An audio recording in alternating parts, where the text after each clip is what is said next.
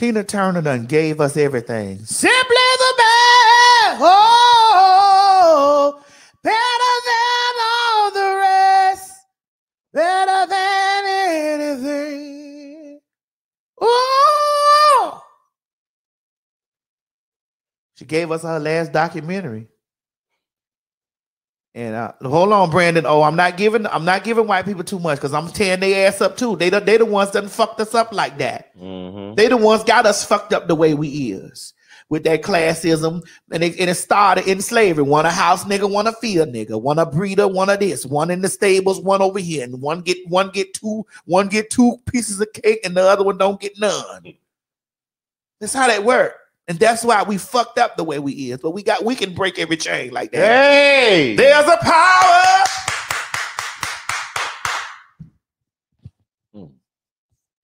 We can break that. We can stop all that shit. Mm-hmm. Anyway, I watched Tina Turner's documentary, and I was really sitting over there, and I was very much so. I understood. I watched it, and I didn't watch it with the eyes of like a fan. I watched it with the eyes of a person that was trying to learn. The woman has been in pain for years, and Stage was the only release that she had. Did you watch it? You didn't watch it. It's good. I watched bitches. It's very good. Stage was the only release that she. That man was abusing her, terrorizing her. She didn't want to talk about that no more. She didn't want to talk about that shit. And you bitches that be trying to interview me, asking me about bitches that I don't fuck with no more. I don't want, and I'm eating y'all up like that. I'm gonna start eating y'all ass up. I know they gave me PR training how to talk. I'm eating because that's a part that I don't want to talk about. Those people are not relevant in my success. They were where they was. They ain't no more. Bitch, are we not talking? She was tired of talking about motherfucking Ike. She had to relive it every time. Mm-hmm. It's almost like saying Ike was the reason why. He wasn't though. He wasn't. But that's how people were making it seem. Right. Ain't nobody that was around me that's gone from me ain't the reason why I'm where I'm at. God is the reason why. Hey. They serve their purpose and they gone. And I get sick of that same fucking shit. Like when I watched that documentary, I was like, I get you, Tina. I get it. This lady done had to live through the shit. She said, all right, just like me, when I do whatever I do in my documentary, I'm gonna put it all out there. I'm gonna talk about it. And if y'all keep on talking about it, then that's on fucking y'all. I'm gonna cuss y'all out moving forward.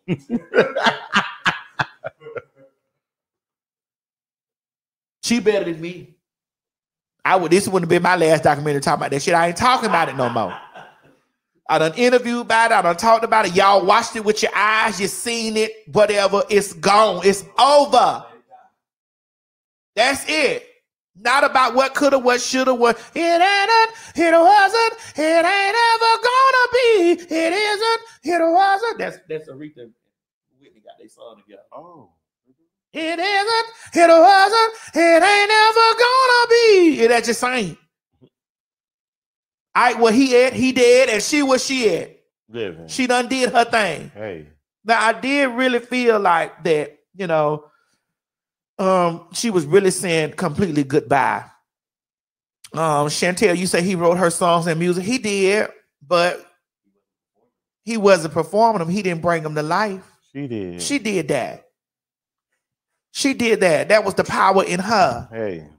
And he might have wrote them songs and he might have wrote that music, but God put that through him for her. And that goes back to the saying, what God got for you, you gonna get. Hey, he's coming in the Honda. No matter who it come through. It could come through your enemy. If God got what he got for you, you gonna get that. Amen.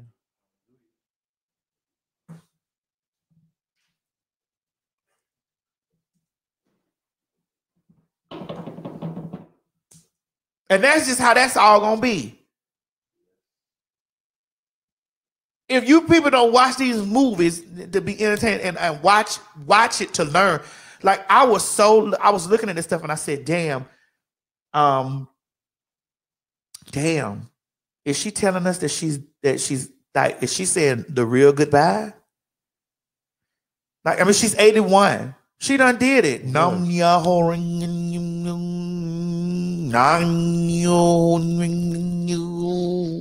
Nam yo ho ring yo. Nam yo ho ring yo. Nam yo ho ring yo. Nam yo ho ring yo. Nam yo ho ring yo. Woo, big. Grandma, but I got gas. That's damn her. But she probably tired. She done did it. And listen, probably like in a month or a couple years from now. Nam yo hurry. Don't you do that. She just told you that. She said her last goodbye. Sometimes people be knowing when they, sometimes people have a feeling when they time. Don't you do that. Don't do that. There was a part in there where she said she loved her mother. She said, I watched my mother. And I just was looking at it like, she said, I watched my mother. She said she used to stand in that window. And then one day she wasn't there no more. And she said her mama left her sisters, left them there. And she waited for her and she never came back. At the young age, it was like, could you imagine coming home, Gigi, and I just done left? Well, you grown. You ain't a young age no more, even though you got a baby face. Just left. Yeah, but you had done left. Well, girl, where you at? Went to a whole bit, done went and got a whole new life. Oh, bitch, I'm coming looking for you. No, she left. Oh. And then, honey, you know when she went down there to St. Louis, honey. And you know what she said, what's up, what you don't know, you ain't enemy? Like, girl, you ain't even know what your sister them look like. You didn't know. I fucks with Jenifer Lewis because she played the hell out of motherfucking goddamn. I love Jenifer Lewis. Jenifer Lewis called me the other day for my Patreons. Y'all already know. Me and Jenifer Lewis was on the phone the other day. And I'm going to tell y'all something. You got to mind the energy that you put out in the world. I had to learn this. I learned it the easy way and I learned it the hard way. You got to mind the energy you put out in the world because it will definitely return to you. It will return to you. It will come back. I was sitting at home and I was doing my whole press run and I was on Tony Moore's show. I didn't know. Jennifer say she called Shangela and she said, Shangela, get that girl on the phone. Send me that girl's number. And I just out the blue got a text from Jenifer Lewis that said, and I would post it up here, but I only keeping y'all in my business like that. But I posted it in my Patreon. And she said, hey, baby, I seen something about you. I want to talk to you. This Jenifer Lewis, baby, I fell all out of my bed. And see, that might not be something that's important to y'all, but it's important to me because that's somebody that I also put on my vision board. And I put her on my vision board because I felt that we was kindred. She bipolar. She got a reckless ass mouth, honey. She don't give a fuck.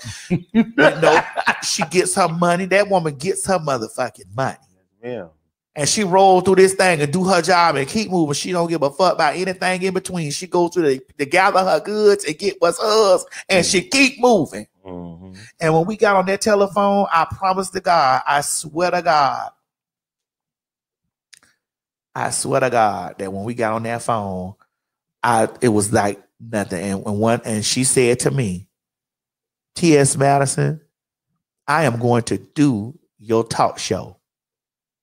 And I'm going to do it not because of what you said, because of what you didn't, and not because of who you wanted, because of who you didn't want. And she said, I watched it, and she said, I seen so much of me. She said, you was raw, you was unfiltered, and you ain't trying to make nobody put you in places with it. You making your own space, and they just got to make it. They just got to come on around you. And she said, that's what I did, and I fucked with her the long way. I loves that woman. My mama was in the bed sleep. I ran downstairs. I ain't have on no wig, and she ain't have no. Jennifer ain't have no wig or no makeup on. I ain't have no wig or no makeup. I was in my bed sleep, and she didn't call. She FaceTimed me. I ran downstairs. I say, Mama, look. Mama, I busted in the room when Mama was asleep. I say, Mama, look. My mama said, oh my God, do you know how much my child love you? My child quotes you every day, 75,000 times a day. I say, yes, God, I'm still huge in Kinlock. Yes. I told Jennifer, I said, let me tell you something. Don't look for me between 2 and 3 because I'm in the beauty shop. When I say that woman fell all the way out, and I will say what was the funniest part about the whole situation was that she said to me, she said, that was so funny. Bitch, when I said don't look for me between 2 and 3, I was like, I was doing my thing. Like I'm a big fan of hers. I'm a big fan of hers. I love her. I see so much of me in her. So I needed to get it out. And I say, Jennifer, hold on now, hush. I got to tell you. She said, all right, bitch. Okay, bitch, get it out. She said, get it all out. I'm going to give you 1 minute to get it all out. Get it all out right now. She said, I had to do the same goddamn thing when I met Aretha. I told Aretha to shut the fuck up and let me tell you how I feel about it. And she said, this is why I see so much of what's going on with you and with me and you the same. She said, so I'm going to shut the fuck up and let you tell me what you want to tell me. And you got 1 minute to do. She said, because I did the same thing to motherfucking Aretha. Baby, I went to quote, I don't know what she is, and I don't know if she ain't. All I know is Jackie's back. All I could do, all I could squeeze into that minute to tell that woman how much I love her and how much I appreciate her and how much that I adore her and how much of those things. When I got that moment, I gave that fucking moment. And then after that, we went to keying about everything else in the world. You know, we treated each other like human beings. It wasn't her telling me to treat her like an elevated star and this and the other. We communicated like two human beings. Like she respected my grind. She respected my hustle. And she told me, no more arguing on that internet. No more fussing on that internet. You give them hoes your ass to kiss and you do your fucking job. Yes, ma'am. That woman said, you give them hoes. She said, don't you argue with now another motherfucker on that internet. And bitch, you give them hoes your ass to kiss. Mm-hmm. And you do your motherfucking job, bitch. And I'm going to do your damn show. Period. And that's all. That was it. Y'all don't see me argue with these hoes and shit no more. I barely be in the comment. Barely. I go through there and like my mob. I fuck with my mob. I'm more hands-on with my mob in the Patreon because I feel like that's where y'all at. Y'all spend y'all change with me and we be together. That's just what it is in the inside.